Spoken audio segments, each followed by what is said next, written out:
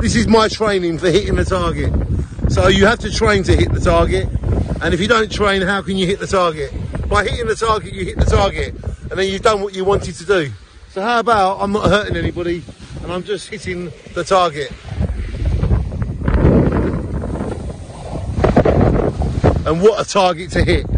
Right, let's get 10 stones and see how many times I can hit it out of 10. But obviously, it's better when I've got both hands free. 1, 2, 3, 4, 5. Here we go. It's hard with 5 in my hand. 1,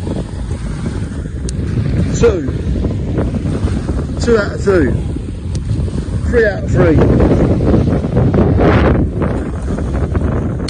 4 out of 4. Oh, I missed that one. 4 out of 5 I've hit. 5 more. 1, 2, 3, 4, 5. Right, I've missed once out of 5. Can I get all 5 of these? That's one. I hit that. Brilliant.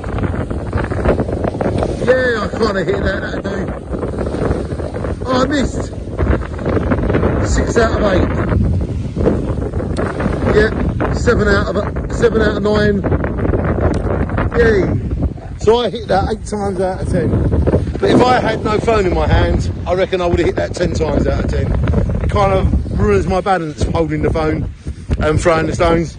But I hit that 8 times out of 10. Why don't you come down to Jaywick and hit the target? It costs no money. You're not hurting anybody and it's great fun. Come down to Jaywick and hit the target. It's free and it makes you feel good. Shine on everybody and hit the Jaywick target. It's right there.